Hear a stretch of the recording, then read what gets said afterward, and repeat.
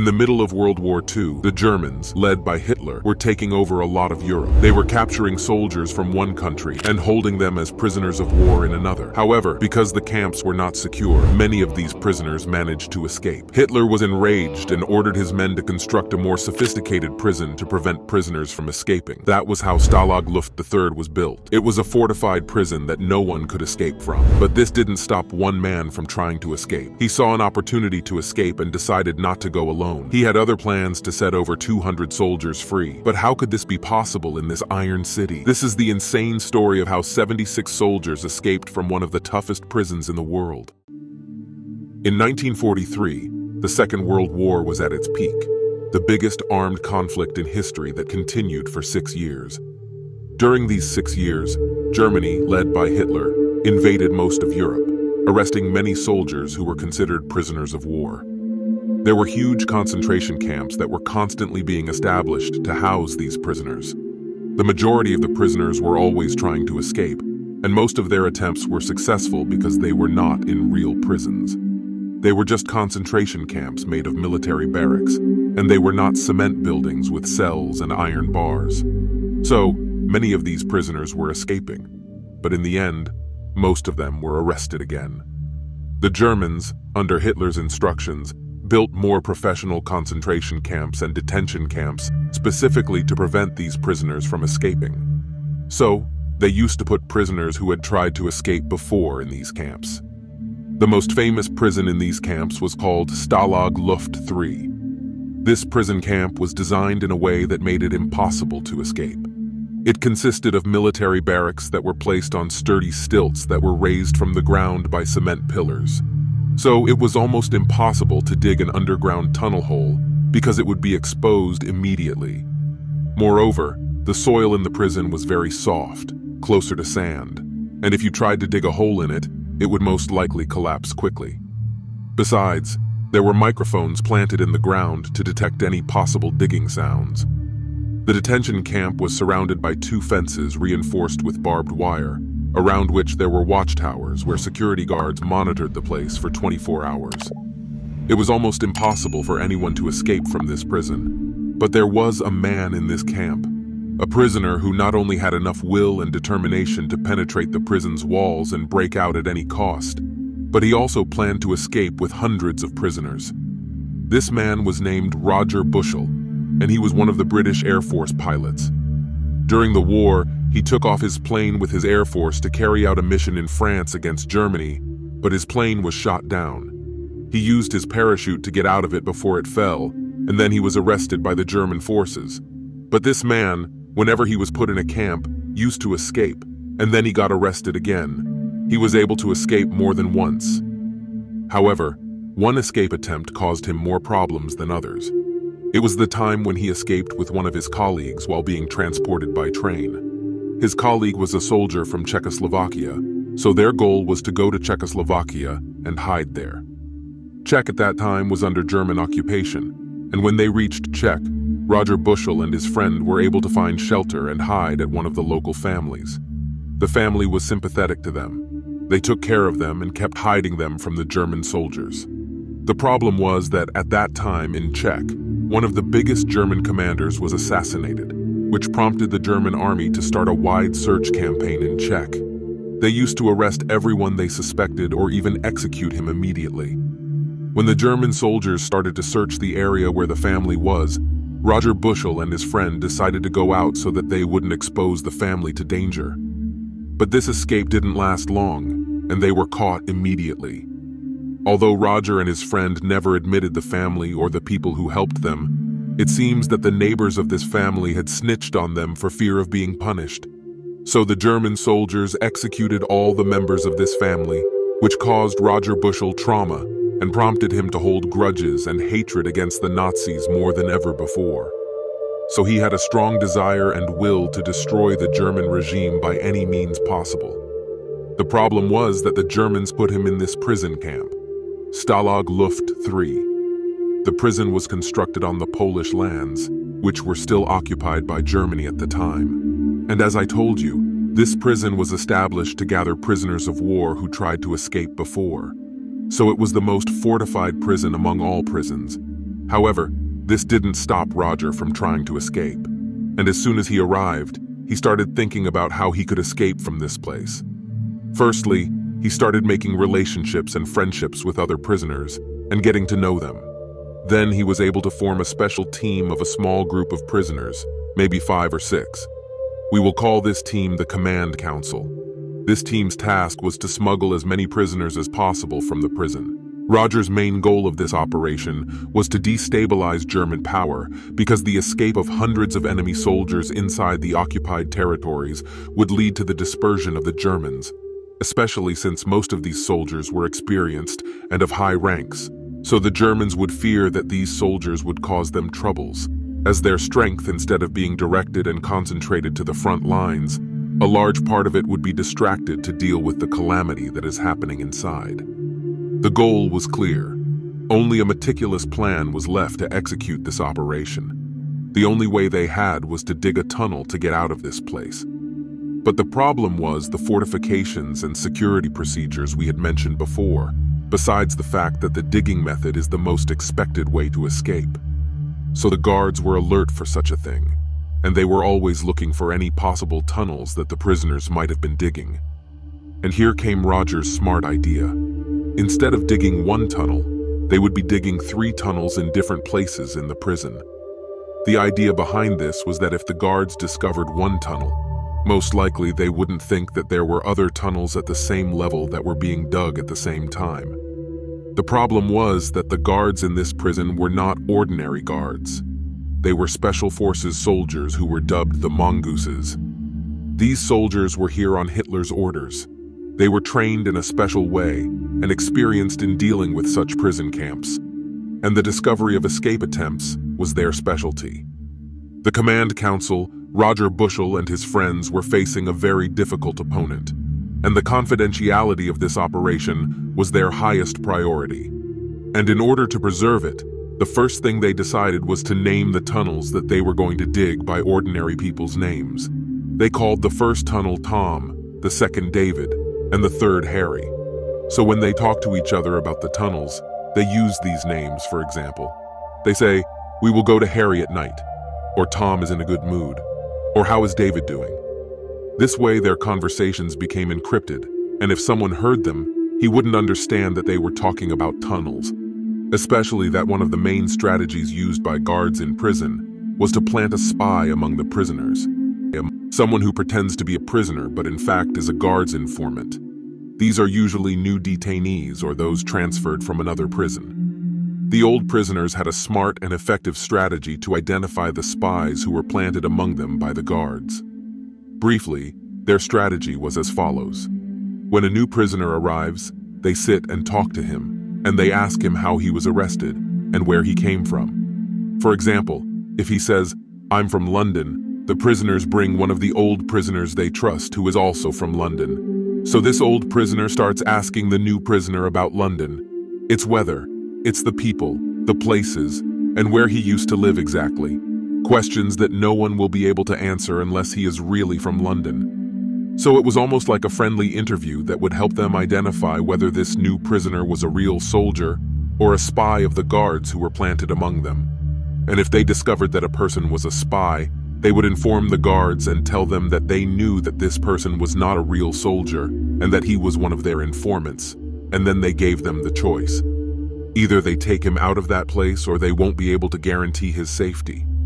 The strange thing is that this strategy always works, and it reveals any informant trying to hide among them. This was essential for the plan to work because Roger wanted to smuggle hundreds of prisoners, so he had to make sure that there were no spies among them.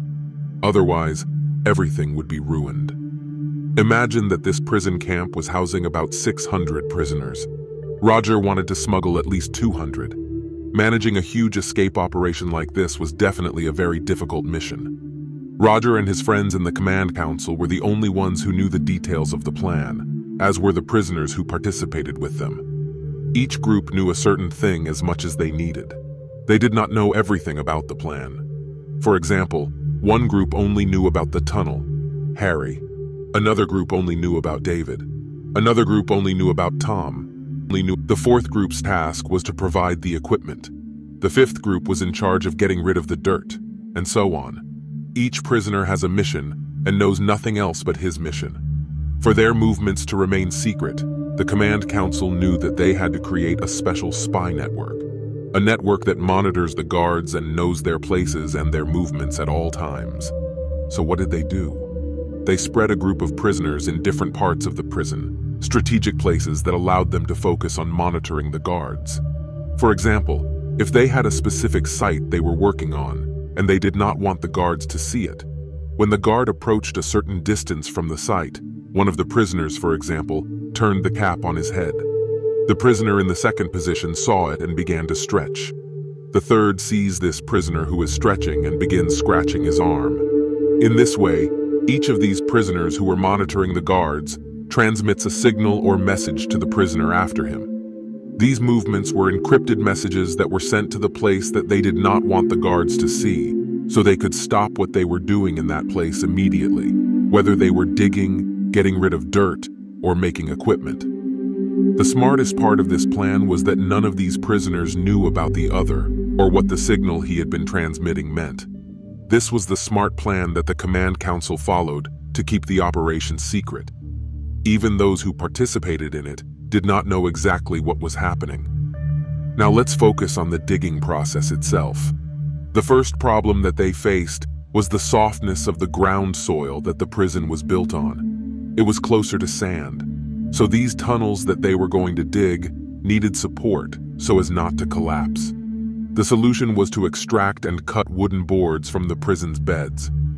Okay, let's suppose that they got the wooden boards. How will they place them in the tunnel? Where will they get the hammers and iron nails from? But wait a minute. They wouldn't be able to use the hammers or the iron nails even if they had them. Because the sounds of the hammer would be loud, there is a high probability that they would be detected by the microphones planted under the ground. So they had to invent a very smart engineering system to make these boards overlap each other. So they cut these boards in a way and made them look like cubes that are attached to each other. So if they gather these pieces, they will reinforce each other, bring back the tunnel, and prevent its collapse. However, they had to be very careful in dealing with it because a simple movement would make all the pieces or a large group of them fall. There is another question. How did they cut these wooden boards from the beds of the prison? And how did they make the shape that they wanted? The shape of the cubes that are attached to each other. The prisoners had in these cells what are known as gramophones, which are old record players. They were allowed to play music in their cells. These recorders had a metal spring inside, and if you took it out and made it straight, it would be very strong and sharp, as if it were a saw. These are the tools that the prisoners used to cut the wooden boards of their beds. After all the tools needed were at their disposal, all that was left for Roger and his friends was to keep digging the tunnels. But these tunnels had to be very deep, because if they were close to the roof, the microphones would probably detect the digging sound. Imagine digging tunnels with about 10 meters of depth. It was difficult but necessary because they had to make sure that it was far from the microphones. After they reach this depth, they have to dig towards the outside and cross the prison walls. And they even have to dig as far as possible so the tunnel exit would be in the forest among the trees. These tunnels might need to be extended to 100 meters or more. Can you imagine how difficult it is to dig this distance in these conditions and with these tools? What made the process even harder and more complicated was that they had to dig 3 tunnels with the same standards. Fortunately, having many prisoners involved in this plan helped them. The next problem they faced was the sand itself. They had to get rid of it without attracting suspicion. The prisoners used to take the sand in bags and put it in their pants, go out and throw them in the vegetable gardens they had in prison. But do you know what's more important than all this? The most important thing was the entrances to the tunnels. They were only known by the Command Council and the prisoners who were responsible for digging and reinforcing the tunnels. These entrances had to remain secret because if they were discovered, the whole plan would fail. So, where were the entrances to these tunnels? As mentioned before, the prison huts were raised from the ground and placed on cement pillars, meaning that the ground was seen by everyone. So how could they dig in the ground without making the tunnel entrances visible? The tunnel entrances were in the cement pillars themselves. These pillars were used to extend the underground waterways and power lines. Some of these pillars were bigger than others. Depending on the size of the extensions that had to be passed through, the first entrance was for Tunnel Harry. It was under a heating stove in one of the huts. Each hut had a heating stove that was placed on top of a ceramic plate because the stove is made of metal and hot, so it couldn't be on top of the hut's wooden ground. The nice coincidence is that the stove was placed directly on top of one of the cement pillars. So the prisoners lifted the stove with the ceramic plate and started digging below the cement pillar. This is how they used to dig into the cement pillar directly. The entrance cover was the stove itself. So the guards weren't going to suspect the stove because they were the ones who placed it there. As for the second tunnel, David, it was in a shower drain. They dug directly through this drain. You may be wondering how they covered it. One of the members of the command council was a very smart engineer. He was able to make cement from dirt and simple materials. Cement's color looked like the floor of the drain. He was able to make a cement tile to the exact size of the hole they opened, which was originally a carefully drilled hole to be square. A very smart entrance. The third entrance was for the Tunnel Tom. It was similar to the entrance of Tunnel Harry. It was also under a heating stove in another hut. But this entrance wasn't on a ceramic plate like the first one. It was on a cement plate. And when the prisoners tried to lift the stove, this plate started to crack. It may not seem like a big problem. They could simply go to another stove in another hut. But they couldn't.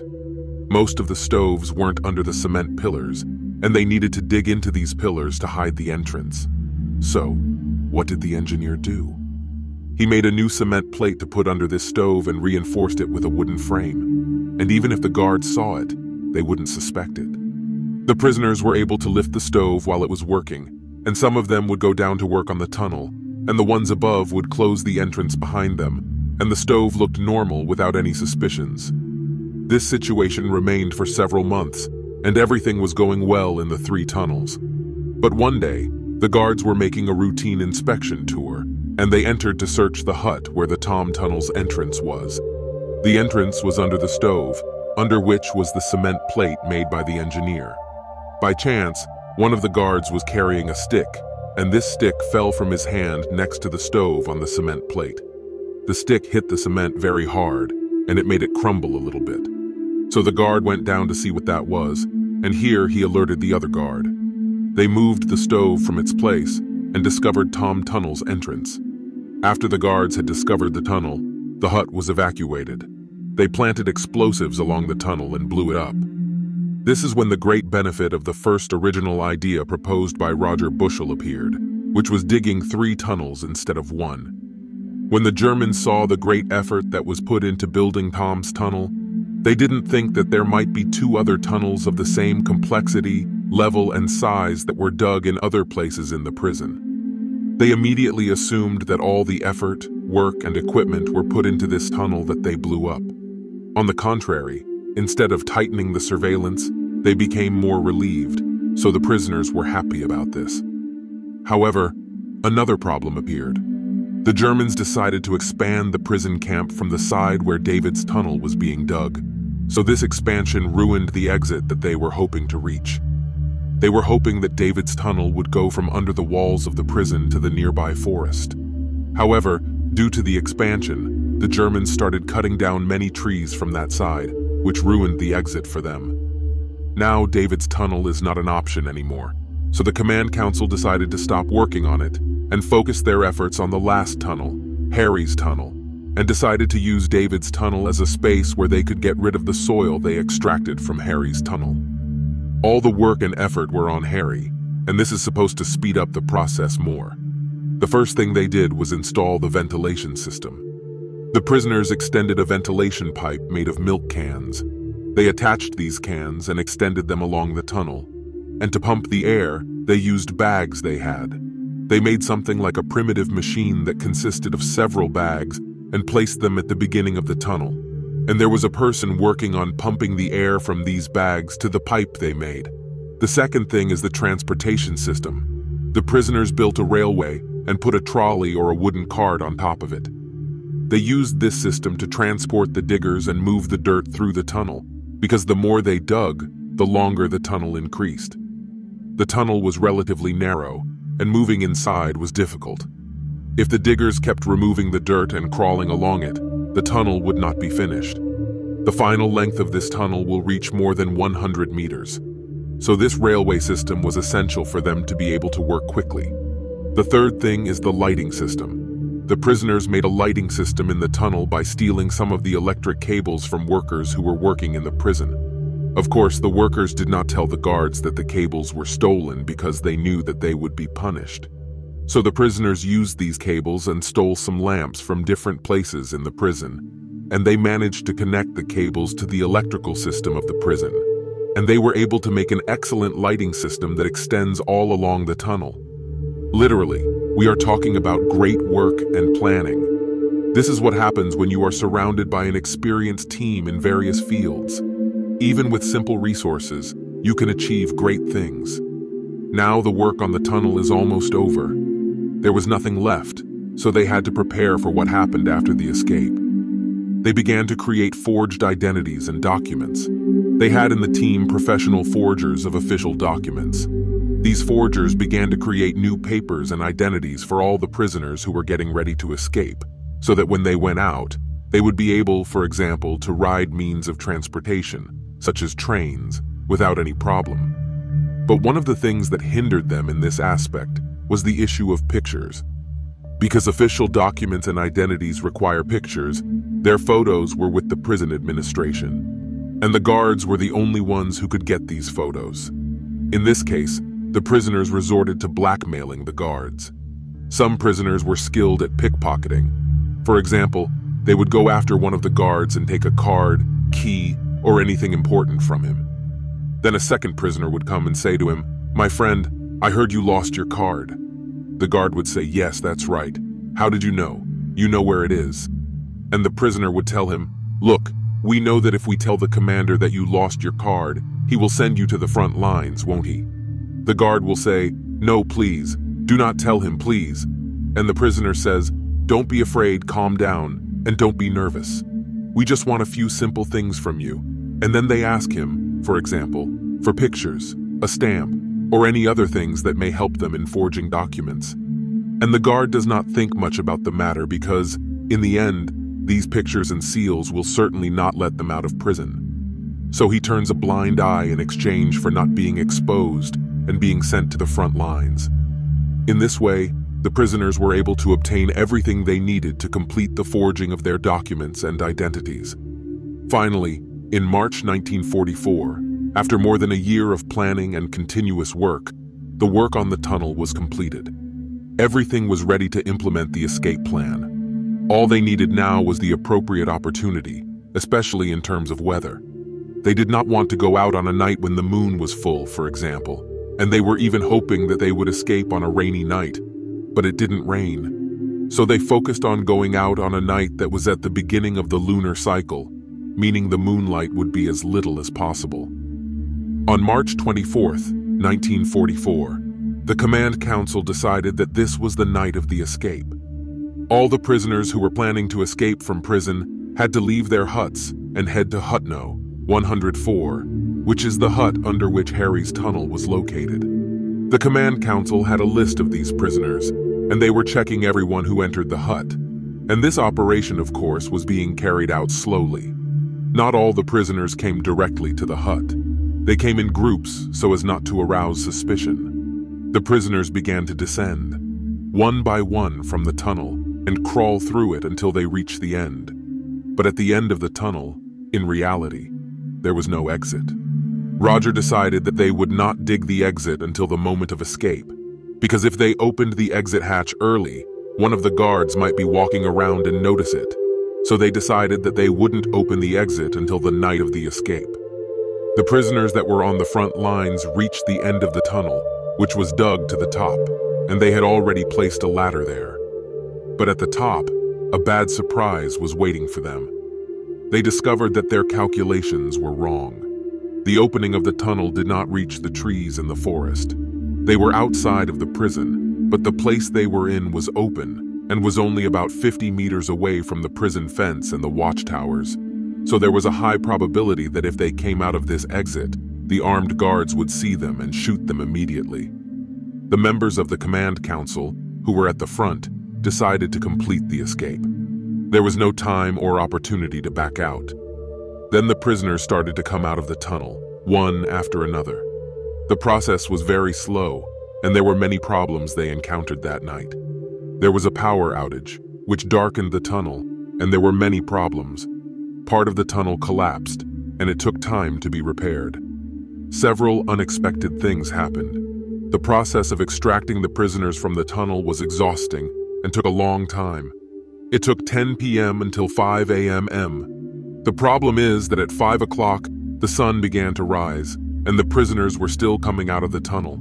Until 5 in the morning, 76 prisoners emerged from this tunnel and spread out in different directions and parts of the forest. After 5 o'clock, 3 additional prisoners also came out, but these 3 prisoners were noticed by the guards. So they moved with their weapons to besiege the tunnel opening. The last 3 prisoners raised their hands, surrendered to the guards, and were arrested again. As for the rest of the prisoners who were following them in the tunnel and wanted to get out, they tried to retreat inside the prison after they learned that the plan had been exposed. In the end, out of the 200 prisoners who were planning to escape, only 76 made it. But 76 is still a large number. Unfortunately, despite this, most of these prisoners were arrested within less than 72 hours, and most of them were only a few kilometers away from the prison. Some of the prisoners were able to escape completely and were able to return to their countries and participate in the war. But the rest of the prisoners were not so lucky, including Roger Bushell himself, the leader of this escape operation. Roger tried to board one of the trains using his fake identity, but the soldiers discovered him due to the strict inspection procedures after the escape operation, and they managed to arrest him. Prisoners of war, according to all international and humanitarian treaties, are supposed to be treated humanely. They may be punished sometimes, but no one expects them to be executed. Even these prisoners, when they escaped or tried to escape before, weren't executed and were transferred to a stronger prison. The problem is that this time they escaped from the strongest prison, so Hitler himself was very angry about what had happened, and the first thing that came to his mind was to go to that prison and execute all the prisoners, and then strip all the guards and responsible commanders of their positions and punish them. But in the end, his aides convinced him to only execute 50, the 50 that were caught after they escaped. Hitler himself supervised their execution, or he even executed them by hand. To this extent, he was angry about what these prisoners had done. Although the end was not as happy as what the prisoners had hoped for, at least Roger's plan succeeded in that it dispersed the focus of the German forces and their leadership, and many of their forces and efforts were directed toward dealing with this huge escape operation. The distraction plan succeeded, and Roger Bushell even died in relief, because he knew that the goal of his plan was finally achieved. Here we have reached the end of our story. If you enjoyed it, don't forget to support us with a like. And if you're not a subscriber yet, subscribe now and hit the bell icon.